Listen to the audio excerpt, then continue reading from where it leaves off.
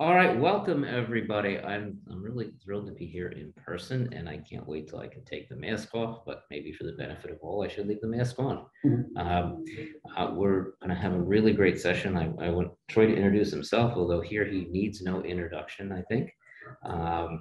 Really great session on minimum viable product, taking it from where we were last week, which is from concept to test to fleshing out the problem and canvas to, okay, now we got a great idea, we fleshed it out, we've identified the problem, and folks think it's something viable. What do we do next?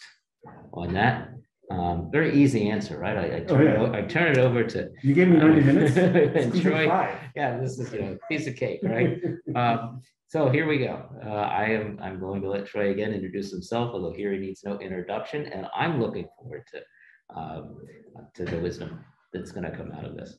Awesome. Thank you so much, John, for the opportunity. Rashawn here and guests online. I was somewhat between two minds on how to do this session. I'm not necessarily a slides lecture kind of person. So I figured that and I do have slides. If this all goes off the rails and no one's understanding, I can certainly pull up some slides. But I'd much rather have this as a natural discussion to kind of walk through some basic concepts that thread all of this together. But because of the uniqueness of this stage, and I'm really thankful that I get to do this because it really lends itself well to just having a discussion about the uniqueness of each individual innovation and company and venture. I figured that we would just kind of ask questions and talk about these concepts. But by way of introduction, I'm an engineer by training. I got a BSME down the street at Drexel. I spent about 20 years working for a variety of med-tech companies. J&J is probably one of the names that is familiar to most, and a number of companies that no one has ever heard of. I started to accumulate roles, titles, responsibilities in sales and marketing and business development and operations and working in reimbursement. And anyway, so commercialization has been in my blood for the entirety of my career. Spent about 8 years consulting with early stage companies, helping them achieve commercial milestones. So this topic really is near and dear to my heart, and I'm passionate about seeing the transition from an idea into something more viable. Now, I understand in looking at the profile of all the participants here, we've got companies, we've got software, we've got service, we've got product, we have a variety of initiatives, and I want to make sure that we lay enough groundwork so that the conversation, makes sense and resonates with everyone and gets as specific as we need to get. And so make this lively. You're online, make sure you use the chat. My chat box is up. So if you have questions, definitely use that. I'll be popping some things in conceptually that we can start to review so that we can really make this something that's dynamic, right? And so, to kind of kick things off, there are a couple of things that allow me to bridge between the ideation that we talked about last week and where we're going to go next week, which is, kind of the financing of it. And that's, I think the acronym that sits in the description here, MVP, right? And so as we start to think about the minimal viable product, what comes to mind? What is that? All right, open question to the audience. What is the minimal viable product? And trust me, I'm going to pick on people. So if I don't get an answer, this is Deborah. Deborah, you got the comment. So I would think is your product or service what you're going to put to the market. Okay, good answer, Bruce. What do you have? It's the product that you feel meets the need or pain point of the customer you're trying to meet, and just minimally meets it without going into anything more than that. Correct. All right. So that's Deborah, you had it. You had the essence of it, right? It is your product. It is your offering. But really, when you start to look at the MVP, it's what do you need from an offering perspective to get your point across, right? You've got a target customer. What do they need to make a decision whether or not this is going to satisfy their needs, right? So you don't need to sell them the full-blown Tesla to describe an electric car. you need a vehicle that is powered by electricity at its bare minimum, right? To get people to understand, is an electric vehicle something that they want to buy into? Is that a problem that they want to solve? Right? And so let's, we keep that in mind as we talk about the other main concepts in bridging this product launch, which is problem solution fit. And I'll type that in there. All right. The first concept is really that problem solution fit. If you're not addressing a true problem, no matter what your solution is, it's not going to gain resonance. All right. Does that make sense?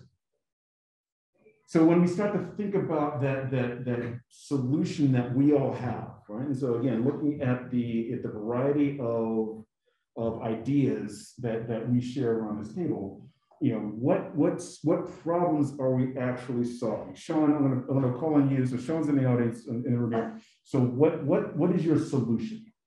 Well, I've worked for a couple different companies. So one company I've worked for, we have a electricity generated backpack.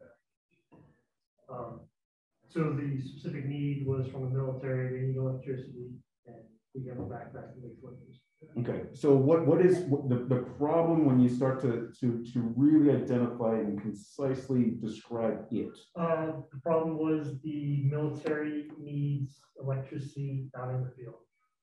Excellent, right? And so how do you validate that? What are the steps that you take to make sure that problem is significant enough where your solution may be warranted? Well, I mean, a lot of it came directly from the customer. They were very specific about what their needs were and what their minimum viable product was, like how much power they needed in the field for how long. So that was very prescribed to us.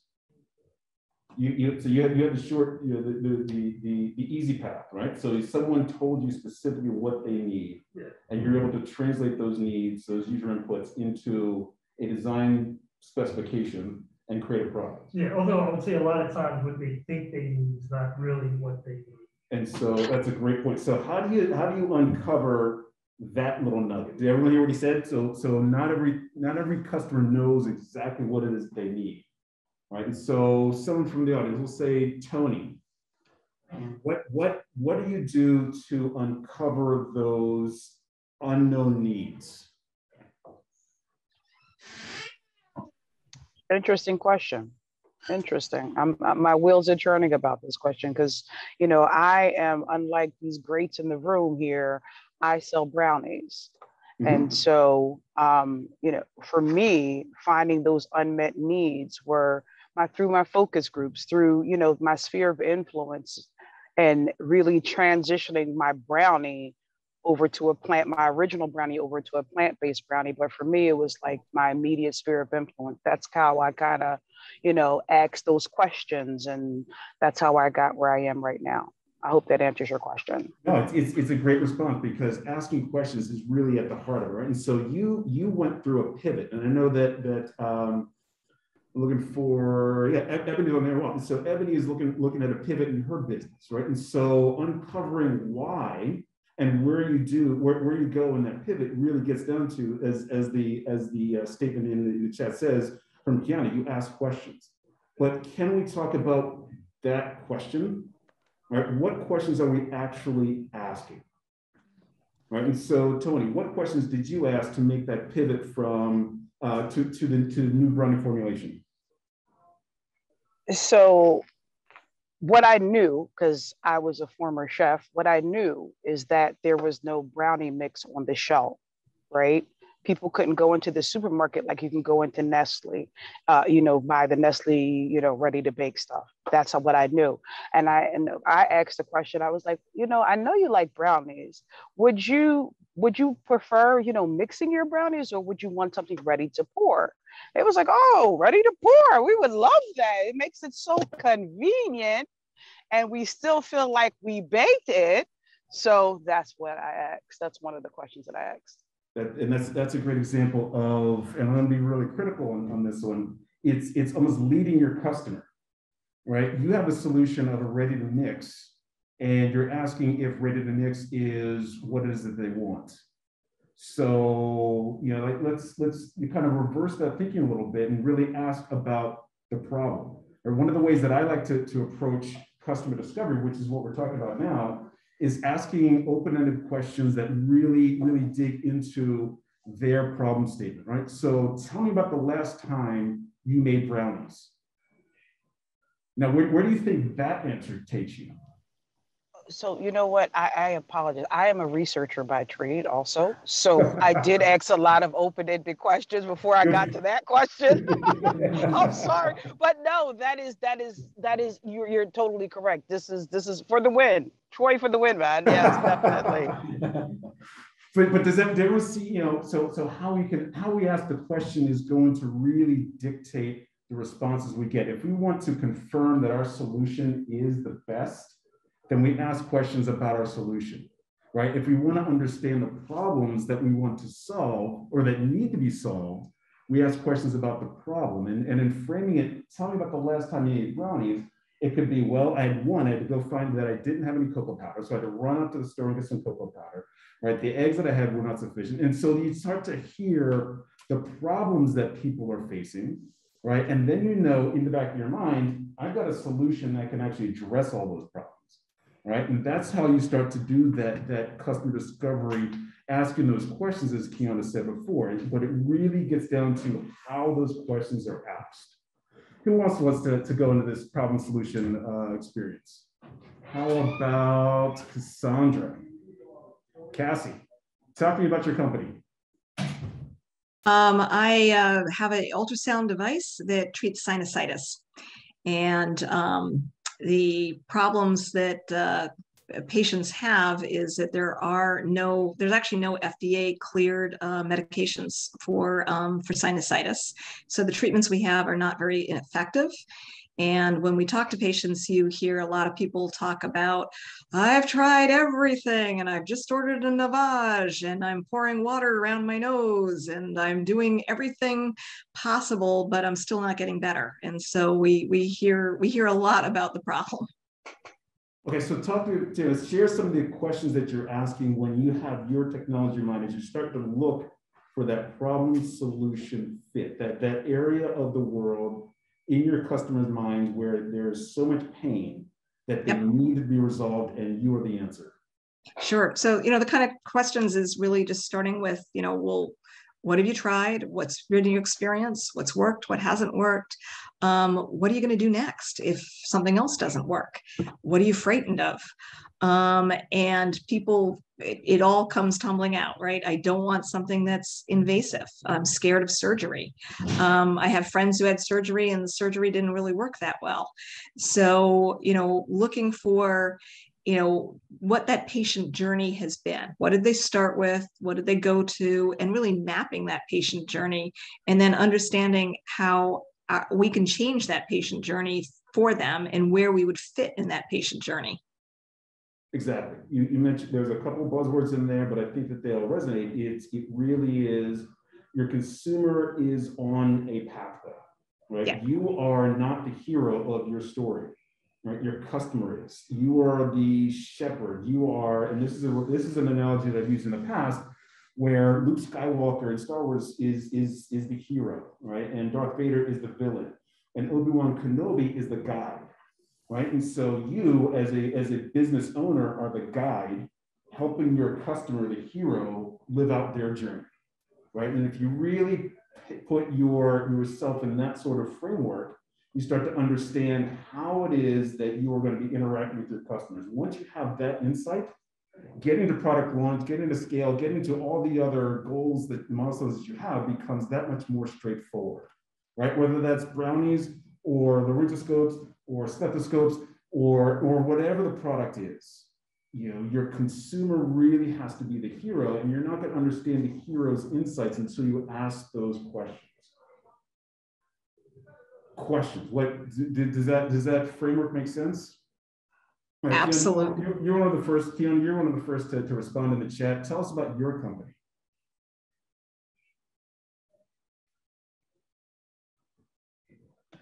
Hi, my company is basically a software solution. I was impacted by COVID and I saw that communication in real time was not able to be sustained with the medical staff and families. So I'm creating a solution that maintains communication in real time. Okay, so who is your primary customer? My primary customer is the medical system, hospitals, nursing homes. Those are broad buildings. Who within those buildings would you speak to first about their problems and their pain points? Right? Because this is a really important point as well. When we start to talk about customers, if we start talking about buildings and structures, we start to lose sight of that laser-like focus.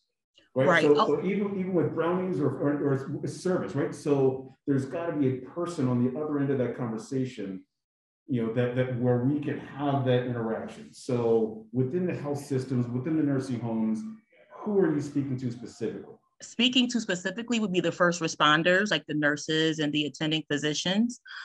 Because what we found in COVID is that, in my personal experience as well, whenever I needed an update, I had to track down a nurse, or I had to track down the doctor, or the doctor had to track me down on his schedule, but our schedules weren't always compatible. So we had a software that was synchronized and put everything together in real time. It would help alleviate some of the stress that's, given to the nurses who are already tapped out and overwhelmed, and also help to alleviate the stress of the patients who have not been able to make contact with their family members. Excellent. So what questions are you starting to ask of that customer base to really understand their pain points? The customer, what I would ask is, what will you do the next time there is a lockdown or an expected shutdown, or the pandemic makes another turn? How will you maintain communication? The time and the efficacy of maintaining communication with patients and their families. Have you asked that question yet? I do ask that question. My grandmother was just hospitalized 2 weeks ago, and we again found ourselves at the same impasse, just trying to synchronize schedules to communicate about her progress. And they couldn't give me an answer because they didn't know. And that's where I come in. Gotcha. Now, and you see how that reveals where your solution becomes the pain resolution, right? Mm-hmm. So now there's validation, right? So it's not someone saying, well, I like you, and therefore I like your product, right? Those are not sustainable. That's not scalable, right? That's going to get you a customer. That's not going to get you recurring customers, right? But if you can really identify what that pain point is, and you've got a pain resolution, a pain reliever, right? You're the Alka-Seltzer to their indigestion, then you've got a home run, and that makes the rest of your journey, the rest of your pathway, that much more straightforward. Mm-hmm. Right? So it really gets down to, again, in this problem solution fit mode of the approach to product launch, it really gets down to understanding where is the true pain, right? And do you resolve that pain? And if you don't, do you want to shift so that you do, or do you want to go and try a different pathway? All right? Ken, it's kind of a participant. Ken, tell us about your company.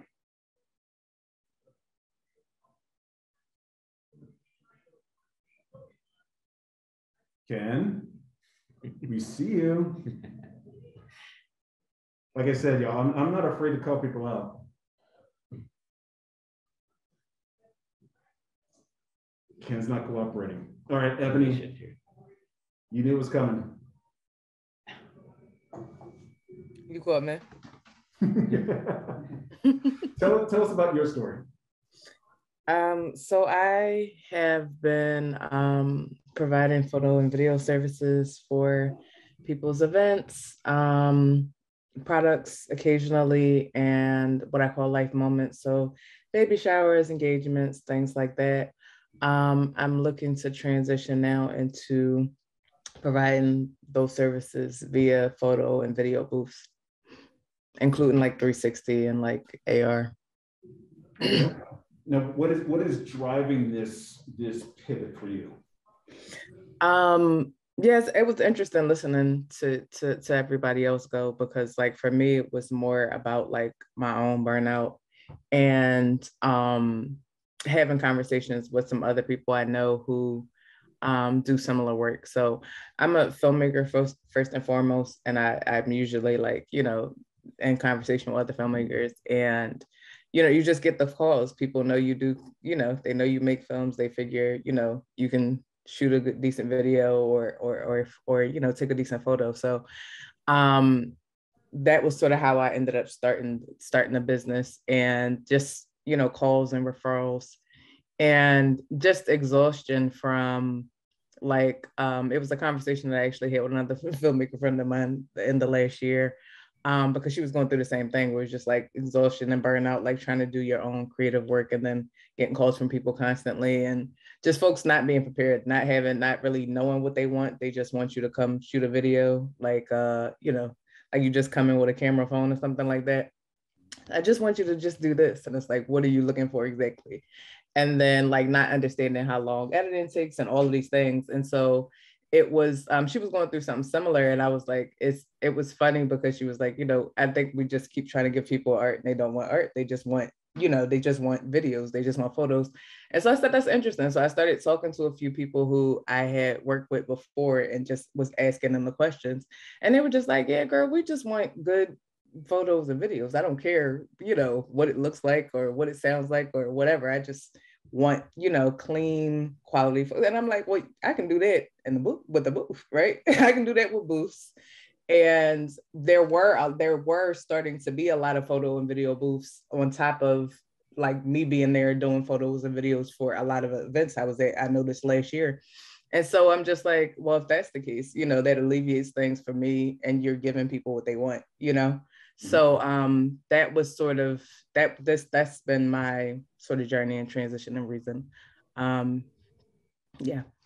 Okay, good story. So as you start to think about this journey towards product launch and this minimum viable product, where do you see yourself relative to that particular concept? Is this a burning question for you right now? Is it something that you have already accomplished? Is it something that you see in the near future? Where do you see yourself with respect to that question?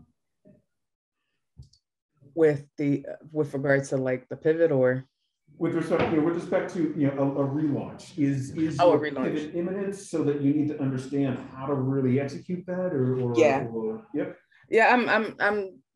I'm sort of like, you know, engaging with clients that I already have about like, you know, what that'll look like for them and, you know, what they're interested in, and doing my research and, you know, pricing the booths and everything like that. And, you know, hoping to make that transition and that relaunch soon. Okay. So how does this discussion help you frame your approach to understanding your next moves? I think, yeah, definitely just being clear on, you know, what people are looking for, so that I'm not doing too much, but also providing what people are looking for. And then I think just trying to make sense of like, to your point, like what is sort of like, you know, the minimum amount of whatever I'm going to need to like just make it happen, you know, because like for me, I'm like always a person that like I'll get in my own head too much about like, okay, this is a big to do, you know, like I kind of look at like all of these types of things like a film almost, and then, you know, it becomes this mammoth task versus just like, this is, you know, these are the events or things that are coming up with people I know, with referrals or past clients. This is, you know, how long it'll be. This is what the pricing is. And then, you know, providing that service. So. Can I ask? Go ahead. Ebony, so for photo shoots, people usually give lookbooks, right? And then for film, people usually create storyboards. So usually give the filmmaker and the director, right?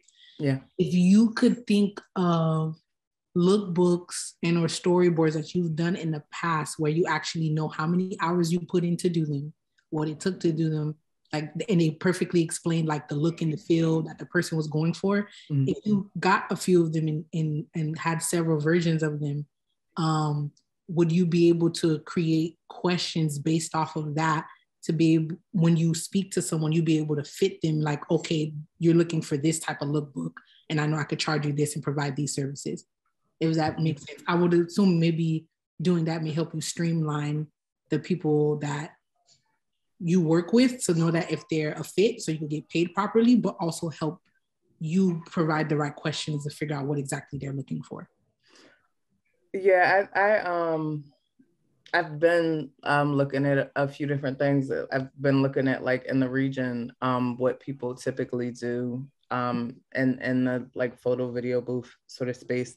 And they usually do have templates and layouts for like, you know, either we can customize to, you know, to fit your event theme, or, you know, these are the templates, these are the packaging, because it's different. You know, if it's like a mirror photo booth, then, you know, that might only be $500 for 3 hours, you know, where you print out the photos right at the event. If it's like 360, that's usually 100 upward. And that's, you know, giving people the ability to at the event, you know, engage with the videos there, but also, you know, put them right online. And so I've been looking at like other people's pricing and packages and what they've been offering in the region as far as like templates and things like that to make up my own.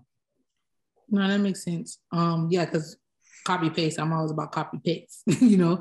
But in regards to like again to the point of this theme and what Troy is talking about, I don't know, when I think of, you know, your work, it's a very emotional thing, and I think it falls under the line of like entertainment and delivery. So I feel like if you can hone in on what type of emotions people are looking for to help serve what type of product you can deliver to them and match that to that, I think that could be helpful. I think that could provide a cool way to talk to people and provide an interesting fit, line up their emotion to the product. Emotion being like, are you looking for extreme excitement and like you want like a bad boy type of situation up in here, or you just looking for something simple? Yeah, gotcha. Bruce, Yes. tell us about your company. I'm developing scientific tools for hobbyists, amateur scientists. So there are lots of people who want to do science, you know, experiment on their own. People, students, schools, and also to schools, but also, you know, hobbyists who are, you know, adults. But the tools are very expensive and not very accessible. And so I'm developing much more affordable tools so people can explore and experiment on their own with their and have that option open to them. Excellent. Where are you in your development pathway? Are you launching? Are you still ideating? And I hate that word, by the way. But notwithstanding, I'm between ideating and launching. Okay. I'm assembling something now, but I'm also out talking to. I'm working on talking to potential customers, but right now my main target to talk to people are teachers. Gotcha. So I want to getting beyond teachers to, you know, like high school kids and stuff like that I'm still working out how to do that. Gotcha. So you're kind of in this world of I've got an MVP, maybe I've got an idea for what this should look like. I've got, you know, what is that? So I have an idea what it should look like, and actually I'm getting to the point of assembling it. Got it. All right. So Bruce is on the parts. Bruce is on the spot. Nicole, what questions should Bruce be asking of his target audience? You called on Nicole? Nicole, yes. Nicole Clayton Morgan. So if he's trying to stir up, you're doing STEM experiments, right? You're trying to stir up a STEM audience? Yeah, that yes.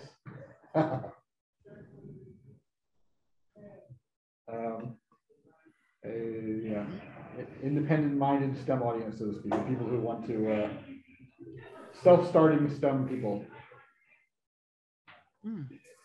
So what would be an example of a question that he should be asking? Are they even familiar with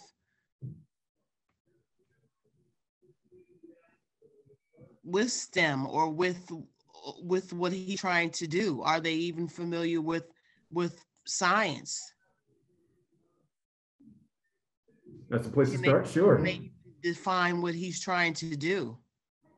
That's a good place to start. So now we're assuming that we're talking to educators of, we'll find it down to middle school students, right? The middle school science teacher is sitting across from Bruce, and what is another reasonable question to ask?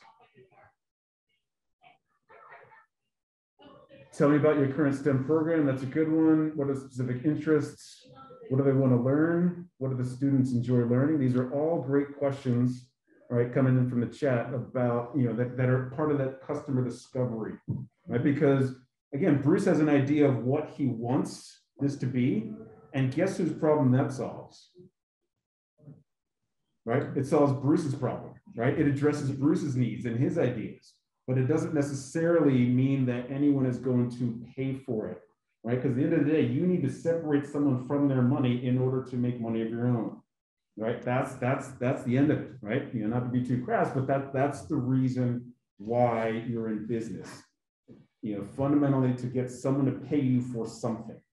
And if you don't know what that something is, or if you believe it's one thing and they think it's another, then that transaction is never going to happen. Right. And so Bruce talking to that middle school teacher said, tell me about the last time that you were engaged in teaching science to your class. Tell me about that experience. And guess what? That's going to elicit a lot of, oh, you wouldn't believe. I was sitting down with Johnny and he didn't get it. And I have this. And so you're going to get them just flooding you with their problems. And within that problem set are the answers that you're looking for. That's the information you want, because that is then supporting what it is that you're bringing to them as a solution. Right? And again, this is transferable no matter what your business. Now, again, reading through the demographics, there are service businesses here, there are software plays here, there are hardware plays here, and it really matters none whether what category you fall into. Every one of you is going to have a customer, right? And again, if your solution doesn't match their problem, you're not going to get a transaction. You're not going to get that sale. You're not going to launch. Is that coming across? Do we all see how it's universal? Right? Because I think that's really what I want to get across. There's a universality to that concept of a really identifying problem, solution, fit. All right, because the next part of it is really where the money comes in. It's the product market fit. All right, so that goes into the chat. And I'm putting these in the chat myself so that there are tons. You put this into a search bar and you can find tons of research and references and resources about these concepts. Right, so my job here is not necessarily, the way that I'm interpreting my job is not to give you specific answers, but it's to give you directions where you can go and do your discovery, knowing that you've got John here as a resource, you have me as a resource, you have the entirety of the Science Center and this program as a resource to help you individually, right? But collectively, because there's such a diversity of business and solutions, that we want to make sure that you have a foundation from which you can then go off and solve these problems. Right? Because we just addressed the problem solution fit. Now we can move to the product market fit. Again, this is where money happens. All right. And so product market fit means that now you've got an idea that someone is actually going to pay you for. Right? They're going to give you their money for whatever it is you've got. And so this is one of those things that you really need to focus on as well. But how do you get to that product market fit? Anyone have an answer? Bingo! Not trial and error. But thank you for playing. Asking questions, more customer discovery, right? Asking questions again, it's about that problem, right? But now you've got a product. I've got a tasty candy here. John, do you like candy? I don't want this to get weird, all right? We'll do it this way. John. That's a self-obvious question. John, do you communicate with people? I try to. Yeah? How do you communicate with people? With the cell phone. Cell phone? No kidding. The last time you're using a cell phone, what happened? Drop the call. So now I understand now that coverage is the problem. If I go into him and say, hey, guess what? I've got a phone that has capacity for pictures and a camera that just is killer, that's not going to resonate, right? His problem isn't that feature, it's coverage. So I've got to go out and, okay, try Verizon, but it's understanding how to ask those questions so that you really get to the market you're going after. John's not going to buy my phone because it has all the features. John's going to buy my plan because it is not going to allow him to drop calls, right? And so again, this is how we do it. And again, the questions that you ask and how you ask them are going to help you understand how to get that product market fit. All right, Ken. Let me try Ken again. Ken? Hey, I'm here. Can you hear me? Awesome, we can hear you now. So Ken, tell us about your business. Technical issues, so sorry about that. No worries. You're with us now. That's all that matters. Tell us about your business. Yes, so my business is called Abstract Sounds. I am redesigning overhead headphones in order to help people that want to stand out to do so. We're utilizing additive manufacturing to redesign the headband of the headphones to take shapes of like DNA strands and things of that nature. You know, to just help people kind of stand out in the crowd. Okay. All right. So who is your primary customer? It's going to be people who just have an innate need to be different, you know, kind of stand out. Just people who have like green hair, you know, just because everybody else has brown hair, or who dress a certain way so that they don't look like everyone else. It's really kind of like people who have a strong sense of like individuality. That's who I believe will be my customer. Okay, and where are you in your development stage of your company? Are you prototyping? Are you beyond prototyping? Do you have revenues? Are you still figuring out your business model? Yeah, so I have a functioning prototype. I have a working prototype, and I'm trying to get close to kind of modeling what a small pre-sale would look like for me. Okay, it sounds like you've got a highly customized business, right? You know, you're not producing over-ear headphones en masse. You are designing them to a user-specific input, right? And so if I wanted a DNA helix, you know, you're not necessarily producing 100,000 of those. You're producing a couple dozen, right? That's correct. Okay, so how do you understand? How do you approach finding that product market fit, or how are you doing that? So one thing that I did a few months ago is I kind of threw almost like a party, if you will, where I had some of my models available for people to kind of test, try, and give me feedback. So that's one thing I did. Utilizing social media, just putting up renders and putting up pictures of my some of my designs just to get people's feedback. That's what I've been doing currently. Yeah, that's what I've been doing. Okay, and so now it's a matter of figuring out how to convert those trials into an actual recurring customer. Yes. Right. Correct. Right? And so again, it's asking more questions. It is understanding, you know, more specifically who that target market is. Right, with a consumer item like this, it could be really, really niche. Right, you compete. It's highly competitive, and your target market may be a couple of thousand people with green hair. Right, of that green hair population, maybe only a couple of thousand really want your. So it's digging into that level of detail so that you understand who is going to buy your product. Because at the end of the day, again, whether you are a filmmaker, photographer, whether you are a chef, whether you are a scientist, whether you are a surgeon, whether you are whatever it is that you are offering, You want someone to pay you for that. Yeah. Right? And that's, go ahead. Can I ask one question along those lines? You can ask as many questions as you like. We have until 6 o'clock. So my question is, if a company has an MVP, right, and it's literally just like minimally viable, do you sell the MVP, or do you, I'll say, wait until you have a more polished product? The question is, do you sell your MVP, right? My simple answer is, if someone's going to buy something for you, you shouldn't turn the sale down. But that's just me, you know. But what is it? What is your goal in demonstrating the MVP?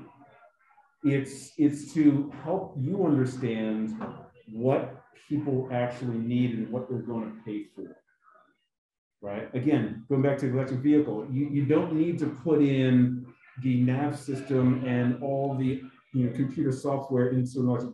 What you're trying to ask is, do you buy into the concept of an electric vehicle, right? And allow them to test that out, right? Do you buy into the concept of these customized over-ear headphones, right? And so if they do, then you can talk about all the other features that can go into it once you understand what they need.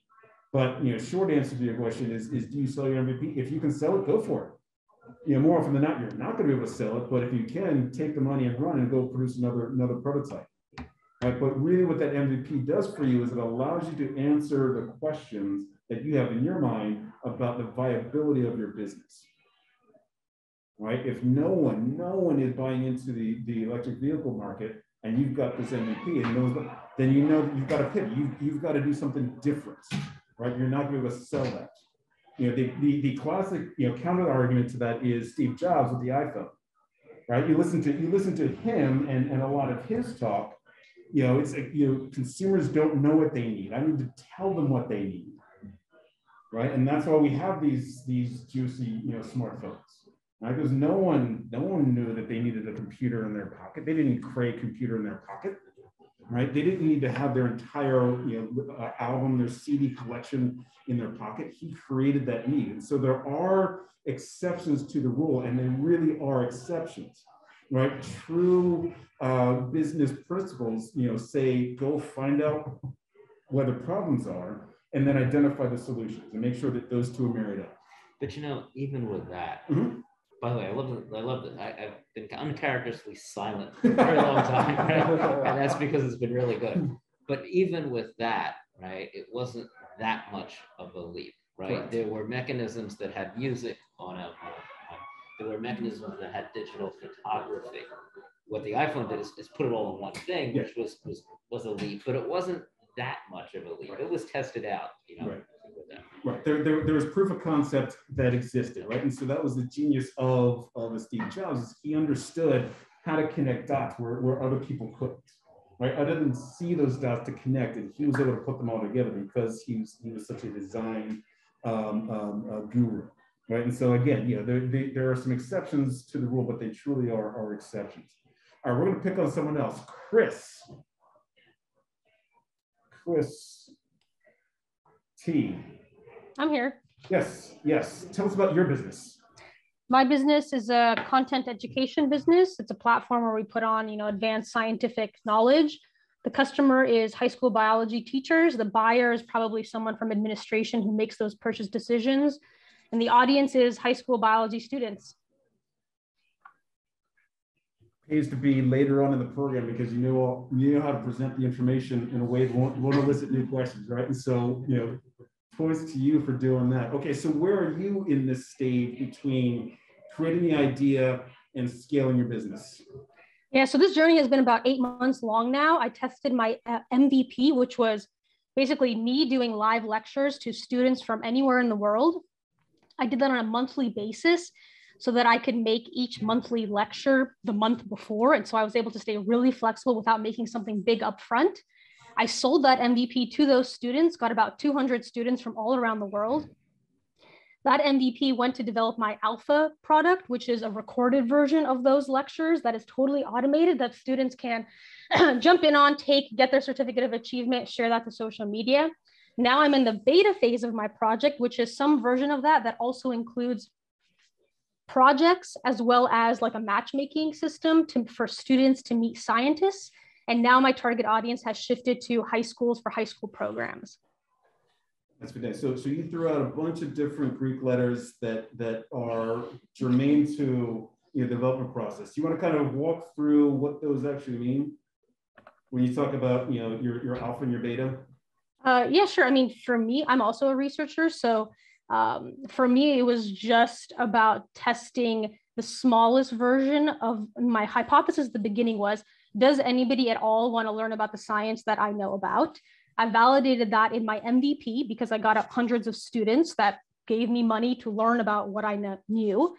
Then from there, the alpha is basically the same thing as my MVP, but I added an additional layer, which was the automation on a platform that I spent more money on now that I had validated knowing that people wanted to buy it.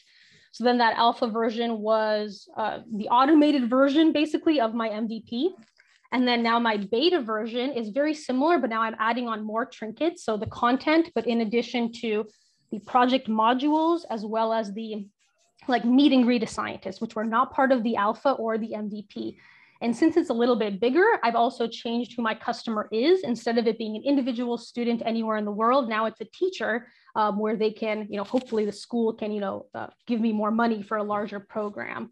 That was kind of my thought process. And I guess we can call it anything. It doesn't have to be alpha, beta. It could be Mark 1, Mark 2, version 1, version 2. Right. No, and that's helpful because, in some schools of thought, the alpha and the beta, alpha is an internal assessment and beta is an external assessment. Oh, okay. Right? But alpha, beta, whatever you want to call it. So the moral of the story, the point of the punchline of the joke really is that you went from an initial prototype that had just the bare minimum to get feedback, right? And Ken, this answers your question. Should you sell your MVP? Well, Chris said yes, right? And so after that, once you get feedback, then you can start to iterate based on that feedback. You can start to build out more of those features that you have in your mind are going to be important, right? And see if those iterations and those developments are going to be helpful, right? And useful and solve more problems. But it's always collecting that feedback. I mean, that's what we want to make sure everyone's getting is that this is a market-driven function and process. The market tells you how much you're going to cost, how much it should cost. The market's going to tell you how successful it's going to be. These answers cannot come from inside. They have to be market-driven. And back to Ken's question and Chris's actualization. If somebody doesn't vote with dollars, it doesn't have to be full price, but if they don't vote with that, you don't know whether there's valid or not, right? A lot of folks, if you go to friends and family or whatever, or even people that they're going to feedback certain things that just make you feel good, right?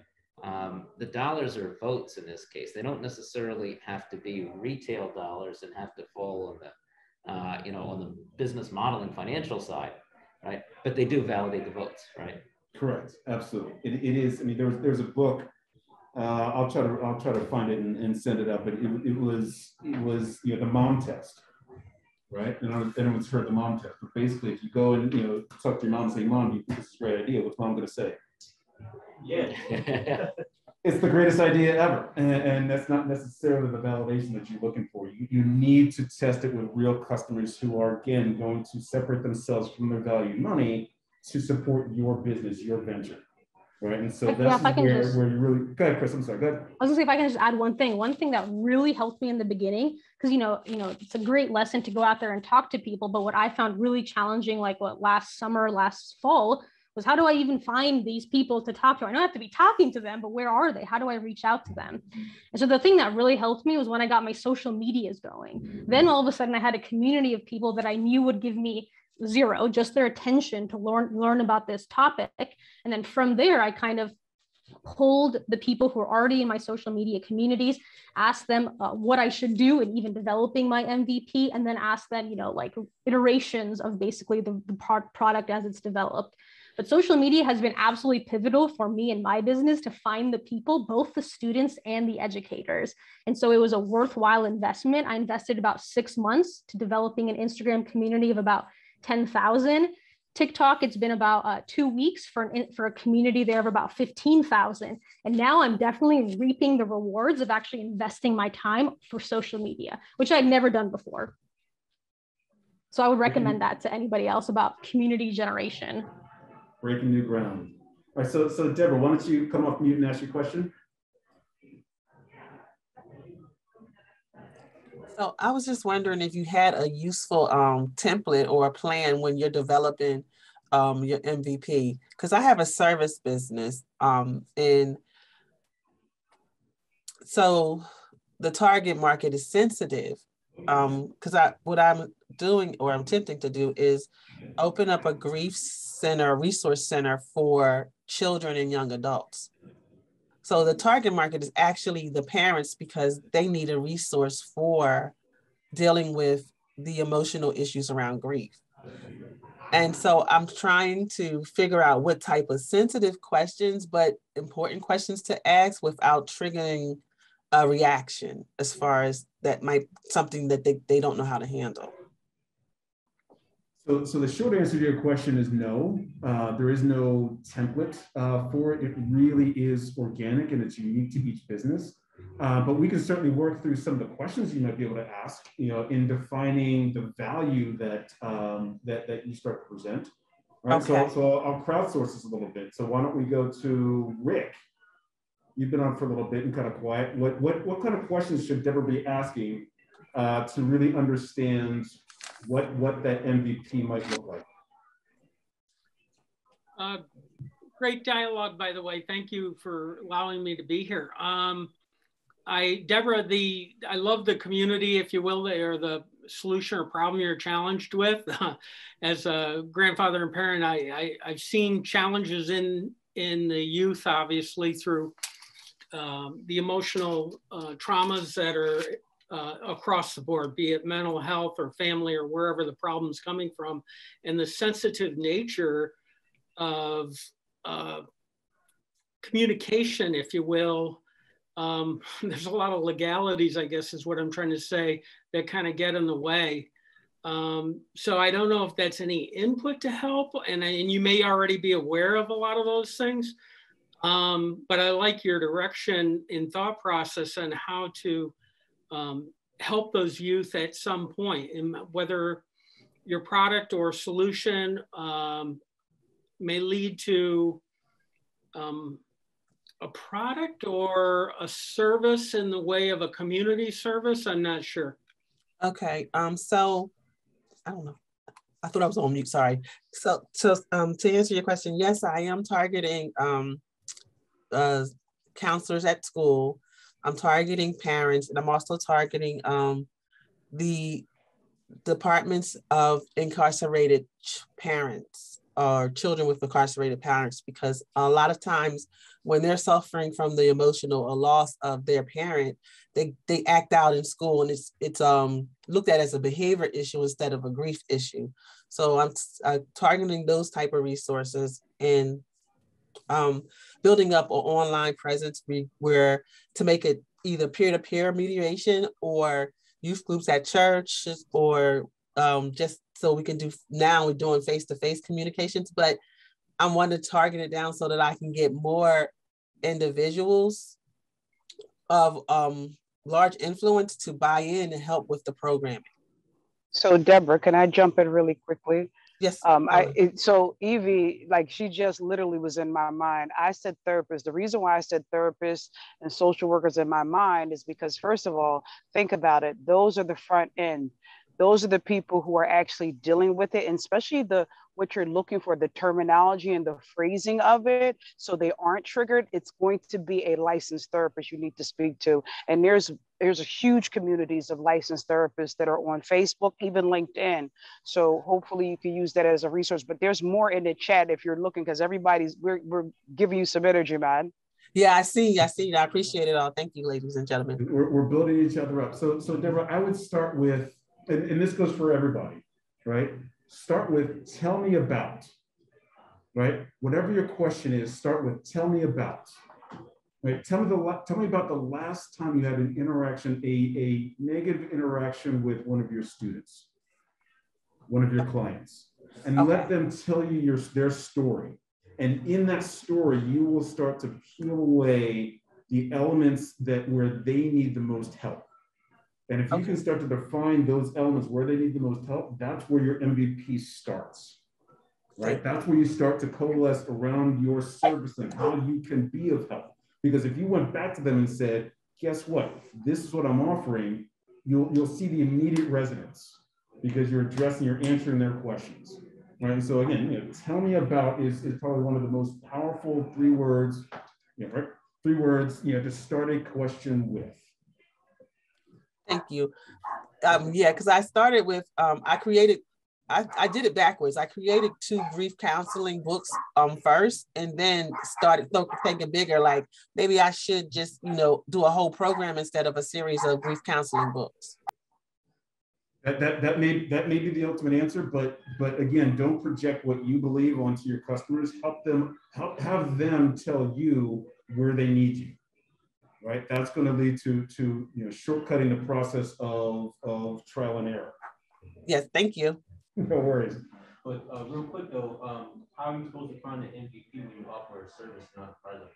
So again, the MVP, the minimum viable product, is a term that is broadly used typically within software, right? And so those applications where you have just the first thing that comes out and you start to continue to develop.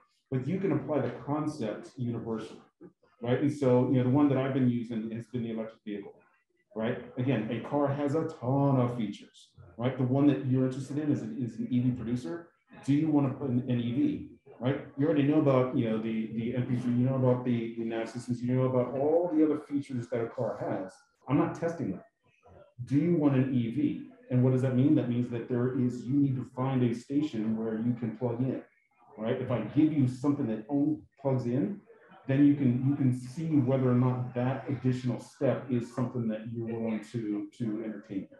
Right? And so that's a hardware that has a minimal viable product. It really is just enough to get someone to be able to provide feedback, right? Whether it's a service, whether it's a software, whether it's a hardware, you can start to understand what that is, because she could have a ton of other services that she has in her mind. She probably does have a lot of services that are in her mind that may not be where her customers need her, right? So understand the bare minimum so that they can say, you know what, this works, this doesn't work. Great question. I asked Deborah a question because by all means. Deborah, when you mentioned children of incarcerated individuals, it triggered a thought. Are you familiar with youth aid panels? Yes, I'm actually a mentor for the youth aid panel. Ah, okay. I would think that for those who are not familiar with youth aid panels, I actually sat on one of the very first youth aid panels, probably, 40 years ago in Bucks County. But they are meant for first-time juvenile offenders. And rather than going through the court system, they come in front of this youth aid panel. And as long as they do what the youth aid panel says that they should do, they'll never go into a court of law for what they did wrong.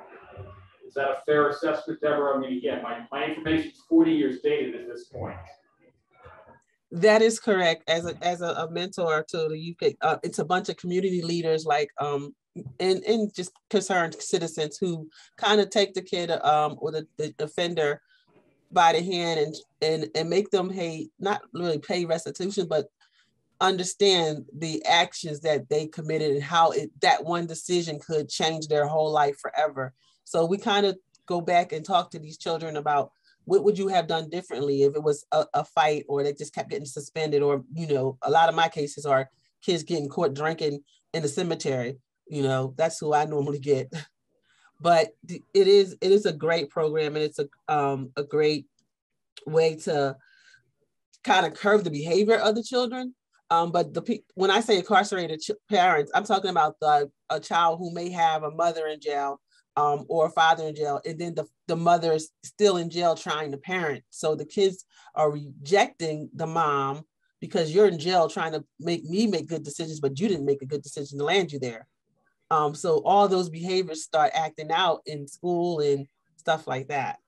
That's exactly what made me think about the youth aid panel and me just thinking about, okay, you're already a mentor. Are there services that you could provide to the youth aid panels throughout the Philly metro area? I mean, the guy that taught me was the actual inventor of the youth aid panels up in Bucks County. And he went across the country and basically spread the word as to how youth aid panels could work. I mean, you now understand how they work.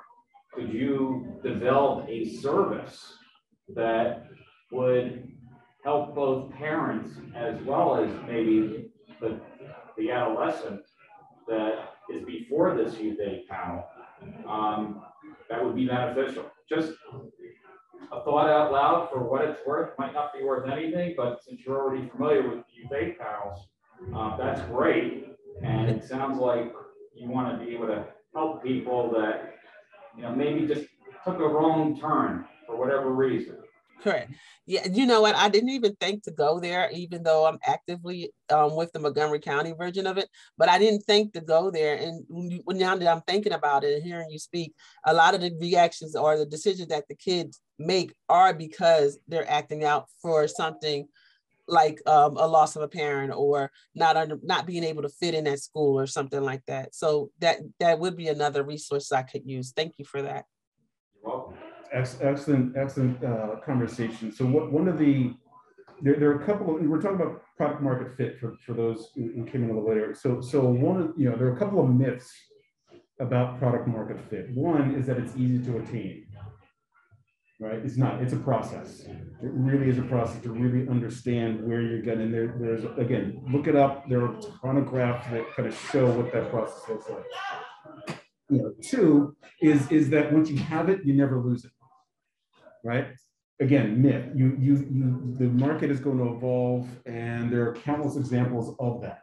Right? And three is that once you have product market fit, that you no longer have to worry about competition. Right, kind of goes with the one I just said. So, keep that in mind. And there's an example that I found as I was preparing for this talk.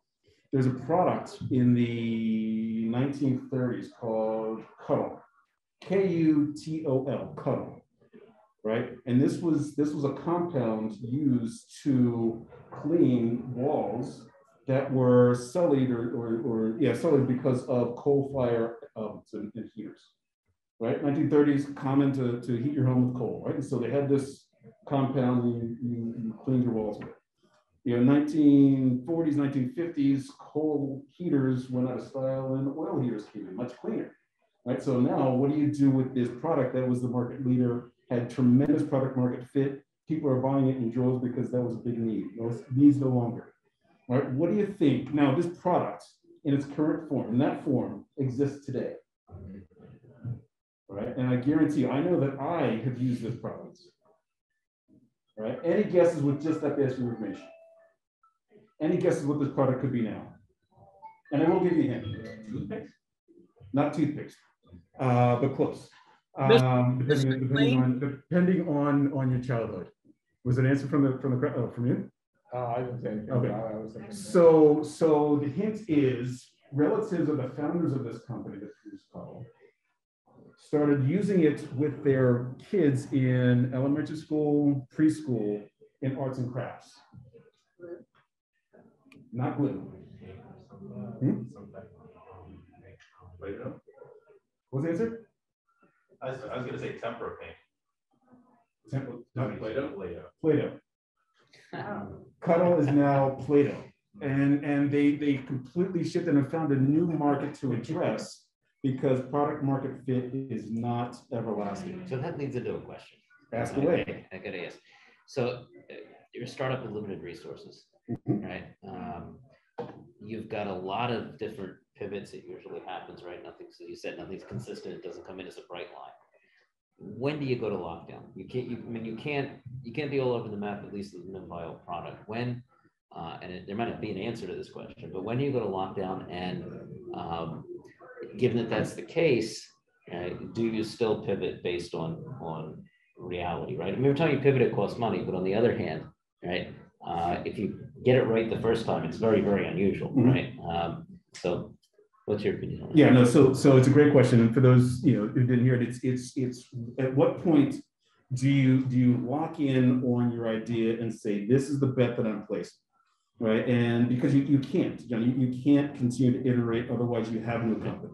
And so again, this is going to be unique in every one of the businesses that we're talking about here from the participants. It's going to be unique to your specific situation. Once you have an idea that you've tested and validated where you've got that product market fit, go, right? And because you will fail, right? And from that failure, you'll start to learn what it is that you really need to be doing, right? So you can't just sit there and spin wheels. You've got to make that decision. And it really gets down to, have I done enough to identify the fact that there is a problem out there, right? And that my solution addresses that specific problem, not peripherally, but that problem exists and my solution is smack dab on top of it, right? And after that, I've got people who are willing to pay me for my solution because it resolves that pain point.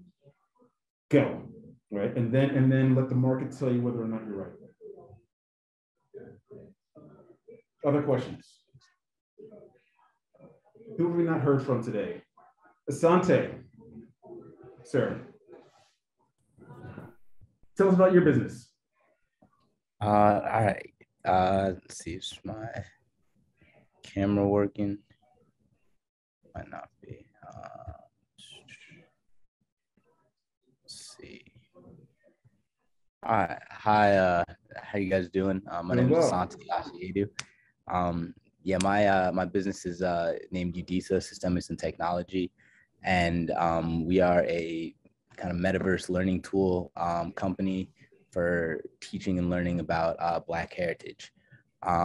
So I kind of got started, with my company, originally from Connecticut. So I got started in like 2017, about after college, when kind of just going through school, private schools in Connecticut, and then PWIs in for college. It seemed like there wasn't really a lot of context around Black history in schools. I studied Africana studies, but I've kind of seen Roots like 16 times, and like that's like the only kind of Black history resource that we really got. So during my junior year, I traveled to Ghana with a 360 camera and decided to bring some of that content back to to the school, just to try and show people what Africa actually looked like, as opposed to kind of seeing the same thing over and over again. And kind of from there started to see that there was a lot more interest and a lot more engagement from having content like that made available in school.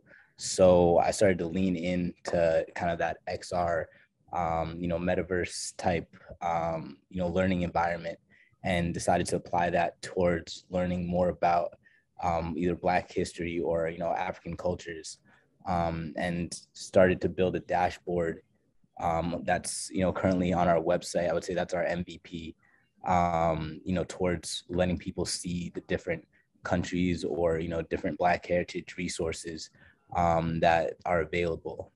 Since then, we've decided to branch out a little bit, looking at more like XR and metaverse technologies like AR for storytelling. So we created a like a folklore series where we take some African folk tales and we like recreate them, where kids can like use their phones to scan and have like the AR characters come up and kind of see what those traditional stories look like in a more modern context. And right now we're in, I'd say, still like an MVP, sort of stage.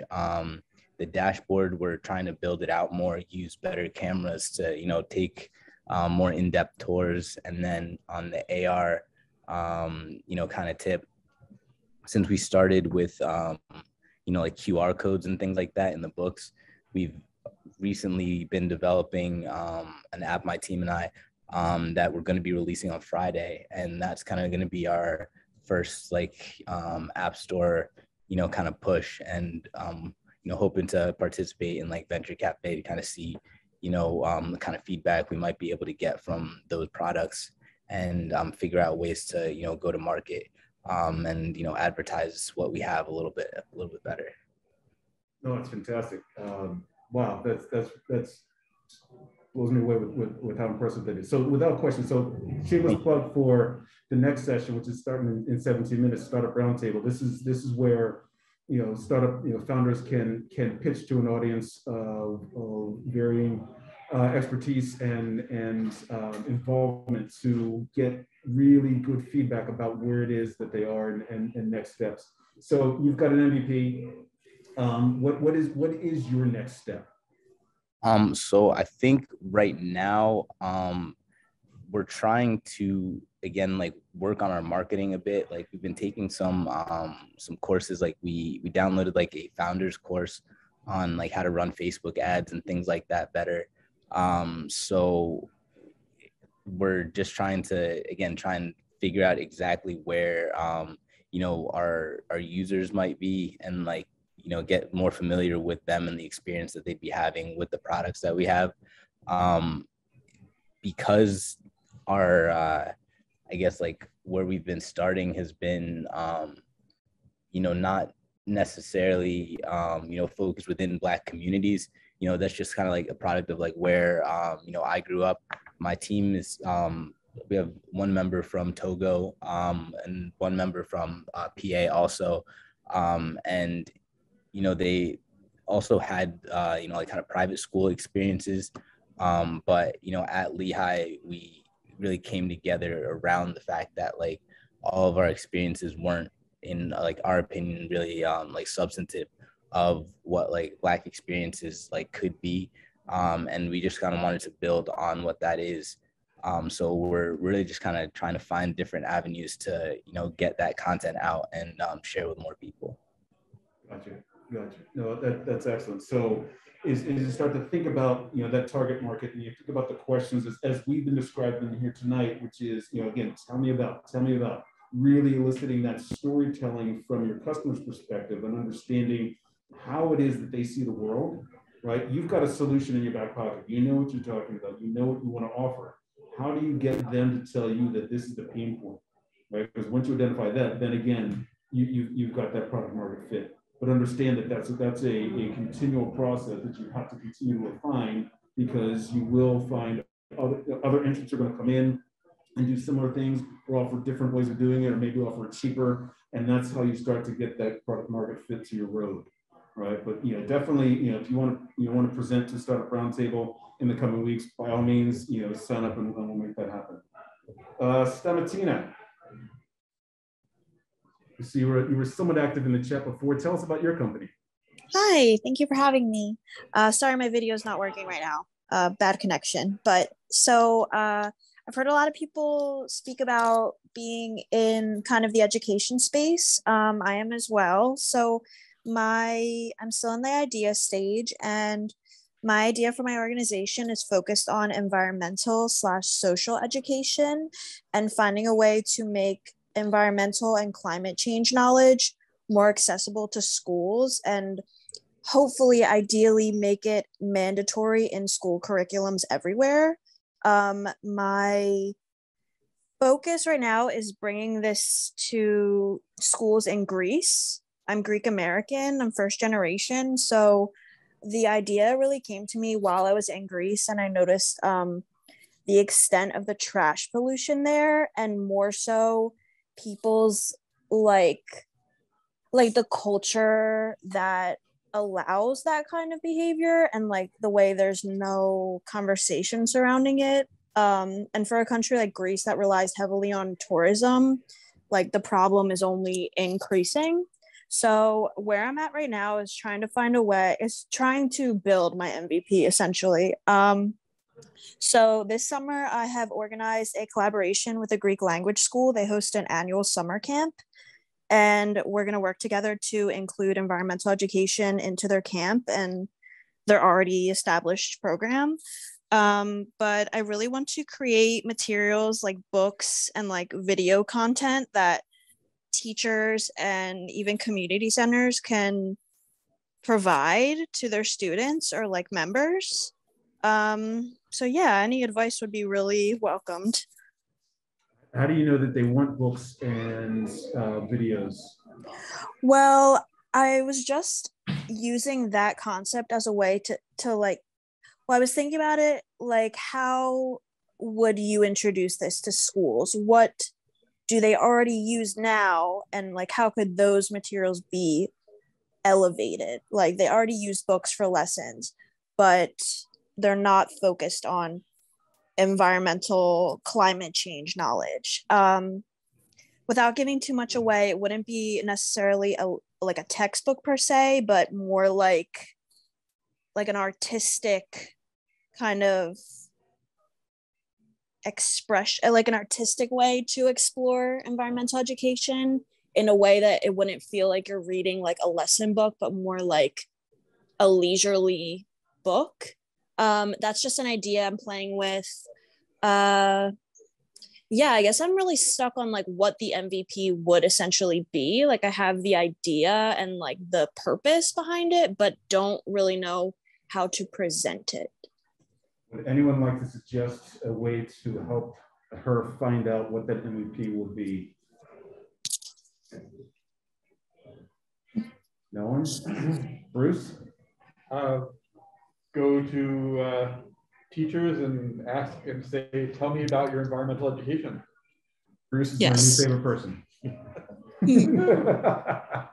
it's not going to get too much. It's a free beer. No, I asked that question for a reason. I wanted to lead you to that answer, right? And so you had a solution that where a problem may exist. Yes. Right. You don't know that the delivery of your content through books and videos is most appropriate. Right? Yes. There could be any number of reasons why it wouldn't be. I'm not saying that it is, but really it's going to your audience and saying, okay, tell me about the last time you, and then you fill in the blanks after that. Have them tell you their story, and from that you'll start to get, you know what, the books that we have are fine. It's just that the way that the information is delivered is poor. I need a graphic novel. If I had a graphic novel describing this, it would resonate with the kids in a second because they love Marvel, they love comic book. And so now your MVP in your mind starts to take shape in ways that it didn't before, because you have an insight into a pain point or a solution that your customer is giving to you, right? And so always start with, tell me about, when you're asking questions of your target market, and then you can start to formulate the solutions in your mind. Yeah, thank you. That make sense? Yeah, for sure. Awesome. So you'll have to come back next time with a lot of all of your tell me about questions, because John is going to quiz you. So I'll say another place to find where your MVP could be is go out and see what the government's funding. SBIR programs, kind of my bread and butter. The Department of Education has SBIR programs. You go to their website, and it's grants, it's non-dilutive money, and they kind of say what they're trying to fund. So that's a great way to, again, it's all directional, right? It's all directional. But if I've got a specific target that I'm looking at, I need to be speaking to them to understand what they're going to buy, because the government's going to fund a ton of stuff. And this could certainly fall into that category. But what is the average consumer going to pay for once I'm on the market, right? So it's a combination of finding all those resources and all those pathways to define what that looks like. Is that helpful? For sure. Thank you so much, you guys. Of course. All right, we are down to our last 8 minutes before we get kicked out. Parting thoughts? Well, very insightful on using the electric car as the MVP, because if you look at Tesla, I look at your background? Well, yeah. if you look at Tesla, right? I mean, first off, Elon Musk didn't start that company. He took it over, and what he recognized, I mean, their single product was a 2-seater, $130,000 electric car, which is nothing like what they do. They dominate now, but not with that at all. It doesn't even exist anymore. It doesn't even make it anymore. But the recognition of the MVP was, you know what, people are driving this because it's cool, right? And they'll go through a lot because it's cool. And before that, if you look at it, there was like the electric Leaf and everything, nothing really took off, right? making a $60,000 car that was cool. People will put up with a lot, maybe lack of infrastructure, whatever. And that was the genius there. And then kick in the government because he existed on selling EV credits that the other manufacturers needed because they needed to meet the environmental stuff. So it was a combination of the recognition of the MVP to roll it out. And it looks like, man, the guy just hit it because he had a vision of, no, I mean, it was all planned. It was all calculated. Same thing with the Steve Jobs example. Your examples are great, by the way. It looks like the guy just invented this is phone. No, okay. We already knew he had the music player, right? There was digital cameras. The genius was putting it all together. And in a lot of cases, it's, hey, recognize the inputs that are out there and then test and throw something out on the market. And again, I strongly believe test with dollars, right? Because people will tell you a lot of things, right? They pay for it, even if it's not full price. Even if this isn't a refined product, you don't have to, but something, right? Now you know their opinions are valid, right? And then the third thing, and I want your opinion on this, because I truly believe this, is that look, you go out to folks, right? You've got zealots, very small. You've got some people are positive, right? The Airbnb folks said this, and I think this is the case. Cater your MVP to the zealots, right? Because if you satisfy them, everyone else will be satisfied, and you'll have folks that will proliferate, right? As opposed to, hey, I want to solve everything for everybody. Well, again, startup reality is your limited resources, limited everything. I can't satisfy all that, but if I can get those people who really like my solution, and there's a lot of companies out there where I would bet that there are a lot of, they'll get a lot of positive feedback from some people, right? Boom, design the product around that. Everything else seems to fall into place. Agreed. So I'm a fan of the show Mad Men, and Don Draper had one of the most classic lines, I think, right, about that exact point. Only sell to believers. Right? Don't waste your time selling to someone who's going to throw up every objection. It's not worth anyone's time, right? Only sell to believers, and that gets to the point, right? So if you're a startup and you're just getting out there, find out who's going to evangelize for you. Find out who's going to be so on your, not necessarily mom because she's going to buy anything, but if they actually believe in your story, right? That's the person to whom you're going to be selling, because they're going to be the ones who are going to support you, and then it's going to be that halo effect and the ripple effect beyond that. So only sell to believers. Other questions? Yeah, Troy. Yep. I was wondering if I could just throw something out to the crowd. It's kind of related to MVP. Yeah. I mentioned the SBIR program. So this is kind of a side gig. So the SBIR program, it's a government program. I think there's 11 different agencies that fund it. And it's pretty much the government giving you money, non-dilutive money. They don't take any equity to develop a product specific to what the government's looking for. And so I've been doing this with a couple of companies, but helping them write proposals and helping them find where the government funds is. And there's some really interesting solicitations out there. In fact, even the Department of Defense right now has a solicitation to fund small businesses for educational toys for underwater vehicles. You mentioned. So if anybody is interested in the SBIR program, actually I'm putting together a big database of all of the solicitations. How can they contact you, Sean? You can put my email up there. It's shMcintosh, MCINTOSH@gmail. I can't type, especially when people are looking. Everyone look away.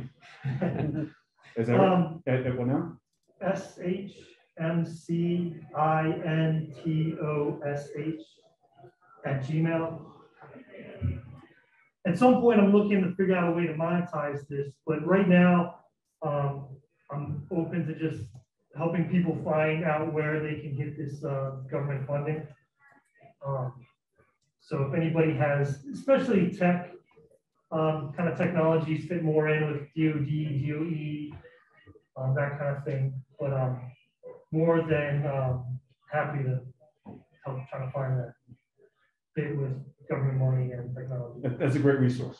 That's great, especially if you can get non-dilutive funding and the government's going to just say, hey, here you go, take advantage. And part of the reason I'm doing that is I'm looking for technology to marry with government funds. So I'm not altruistic. That's all right. So we've taken a journey, and it was somewhat circuitous, but that's kind of how my brain works anyway. Like I said, I think it worked without slides. You guys can certainly follow up with my Yelp review if you feel otherwise. But we wanted to take you again from where you were last week in really solidifying your idea, where some in the group certainly are, to where you're going to be next week, which is really talking about financing, getting those books in order, make sure you are prepared if there is additional funding coming in. Understand your markets and your MVPs and what that go-to-market strategy is, having product market fit, but before that, getting your problem solution fit. So that was the pathway we wanted to take you on tonight. Hopefully it was helpful. It's not you blame John because he told me what to say. But I appreciate your time, your attention, your comments, your questions, your putting up with my incessant banter and calling you out when you didn't want to be called out. Thank you, everyone. And with that, I'll turn it back over to John. No, Troy, I just want to say thank you. This has been great. I think every unanimous in this has been a very good, not only learning session, but a conversation that's been tangible to the group. I thank you for not using PowerPoint and pulling the conversation. And again, thank you very much. No worries. My pleasure. My pleasure.